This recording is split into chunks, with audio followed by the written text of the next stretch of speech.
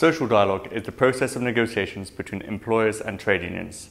These negotiations usually lead to collective agreements, which set out wages, working conditions, and other important matters for employers and workers alike.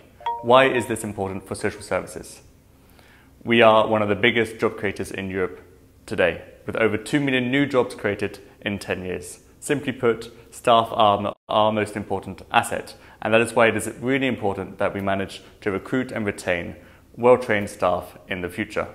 There are many challenges affecting our sector, and that is why it is important that employers and trade unions in the social services sector come together at EU level and find common solutions.